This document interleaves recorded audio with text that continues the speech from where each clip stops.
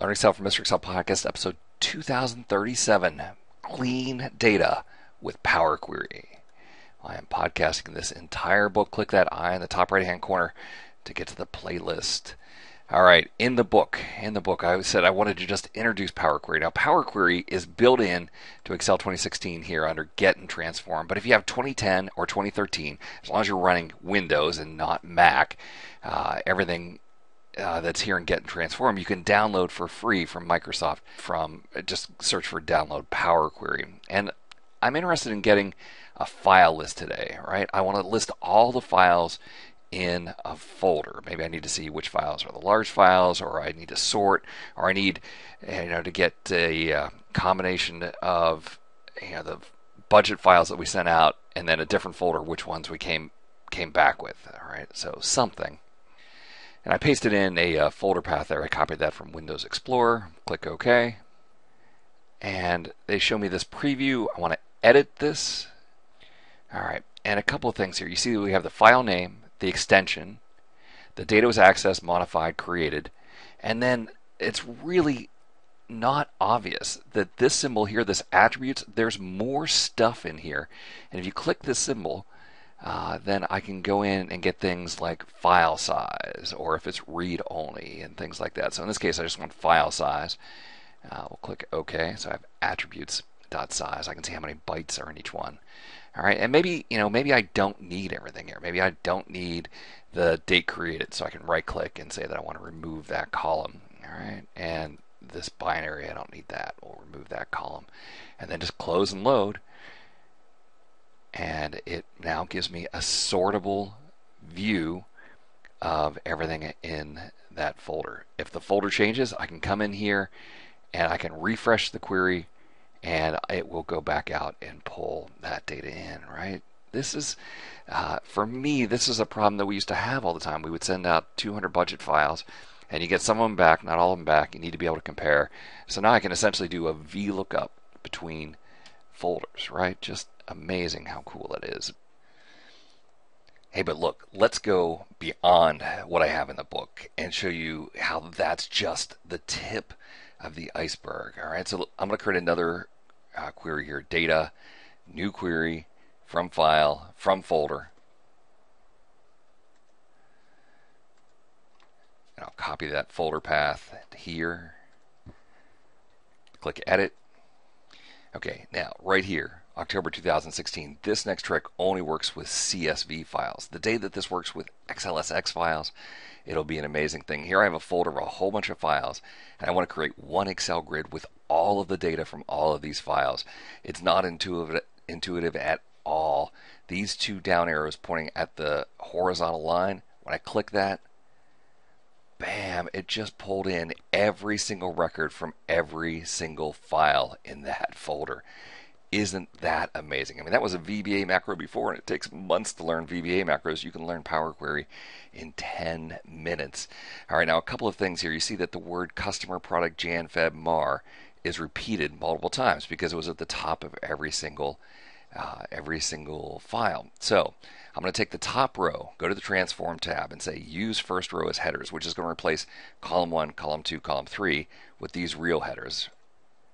And then I'm going to open this filter drop down and say Remove Customer, and that'll get rid of all of the other headers from all of the other files, but keep the header from the first file. All right, then we have this outline view, right? In regular Excel, Control G, special, blanks, equal, up arrow, Control, Enter, reselect the whole column, Control C, Alt E, SV, Enter. All right. That was a lot of steps. It's still some steps. Now, it's still some work. We have to select this column, go to Replace Values, say that we're going to replace nothing with the word null. Click OK. That'll give us nulls there, and then those nulls allow us to use this amazing command called fill down. Watch that column when I choose fill down. Bam, it just pulled in all of that outline view and brought the value down a lot faster than the whole other set of steps. All right, the grand total I don't need, right click and remove. Now, Right now, at this point, you say, oh, yeah, hey, we could pull this in and it'd be awesome. But if we wanted to create a pivot table from this data, having a repeating group going across Jan, Feb, Mar is not a good format for a pivot table. Right now, we have 47 rows. I need to have 47 times 12 rows. And to do this in a regular Excel file, it is horrendous using a multiple consolidation range that I learned from Mike Alexander at DataPig Technologies. But check this out. I'm going to choose the labels. These are the things that I don't want to change. And then say unpivot the other columns. And we go from 47 rows to 564 rows. That's an amazing step. Here you can see that these are text. Easy enough to change it to either currency or a whole number. Right click, rename, and call it revenue. How about these months? They're all text. Here's an awesome way to fix that. We go to add column, add a custom column. Doesn't matter what the name is. In quotes, 1, 2016. Because they're all from 2016. Click OK. Now we have this new custom column. I'm going to take the attribute column, the month, and the 1 2016 and say I want to merge those columns with a space in between and call it date. Click OK. All right, and that looks enough like a real date that when I go to transform and change it to a date, it converts it to a true Excel date. And at this point, these two temporary columns, I can right click and remove. All right, now you're saying to yourself, well, Bill, we could have done all of this in Excel. And that's absolutely true. We could have done all of it in Excel. It would have been harder to get all the CSV files into one file. It would have taken longer to fill in the blanks. It definitely would have taken longer to do the unpivot operation. But here's the thing. Look over on the right-hand side. We haven't talked about applied steps at all. This is like the world's greatest undo. If you need an audit trail, if the auditors come and say, well, how'd you get from all these CSV files to this file that we're building our financial statements on? You can go back and show what it looked like at each step along the way. If you screwed something up back here, you could change or edit that step. And close and load. All right, so here's our data set. This is based on all of the files in this folder. Let's build a little pivot table from here. Insert, pivot table, existing worksheet right here. And I'll put revenue in the values area, products down the left-hand side.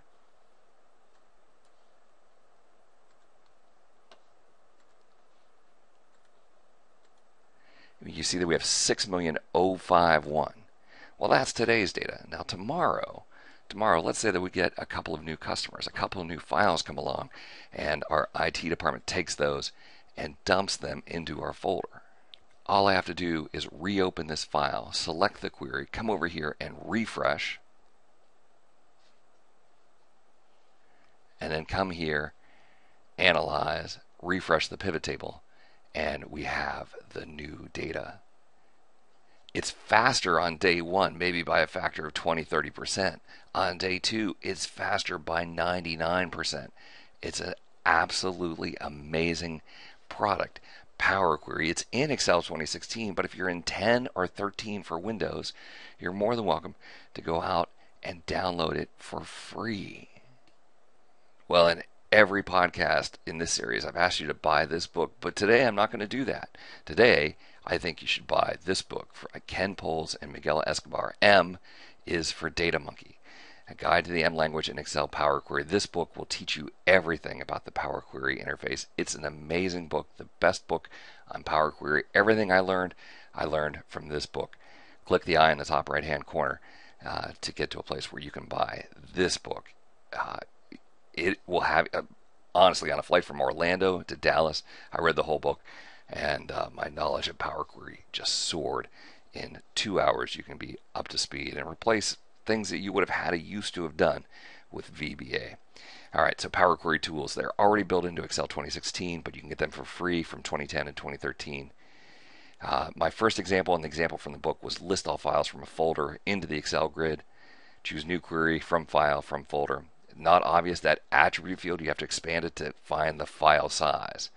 But then the second trick that I showed, if your data's in CSV files, you can import all of the files at once into a single grid. Promote the heading row, delete the remaining header rows, replace the blanks with null, fill down, got rid of the grand total column, and then the amazing unpivot the data, unpivot other columns.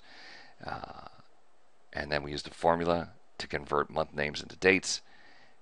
They have that complete list of steps on the right hand side, the world's greatest undo. And the next day, when you have to do it all over again, just click the refresh button. In fact, if you're too lazy to click the refresh button, you come out here under Data, Connections, Properties, and say that every time I open this book, this workbook, go do the exact same thing.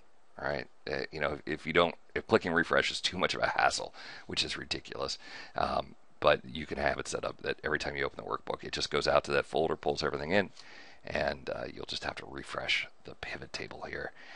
Power Query, absolutely amazing tool.